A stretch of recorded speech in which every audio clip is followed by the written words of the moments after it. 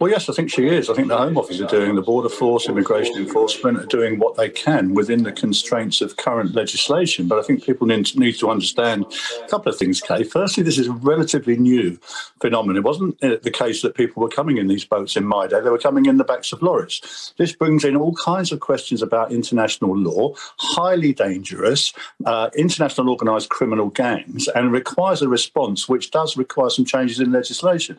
There is a bill going through at the moment which should help the Border Force to initiate more enforcement action against the smugglers and against the migrants themselves. But at the moment, we are seeing unprecedented numbers of people coming across the channel in this way, and it's proving a very, very difficult nut to crack.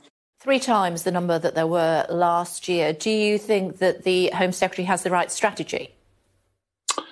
Well, it's 3 times the number coming on this route, Kay. But if you listen to the Home Affairs Committee last week, actually the overall numbers of asylum seekers are down 4%. And that's because we've done rather well at stopping people coming by air or by lorry. But I think they do need help in the home. I think it's right that we do ask for help from other departments. I think we do need particularly help, I think, from the Foreign and Commonwealth and Development Office, because this is an international problem, Kay.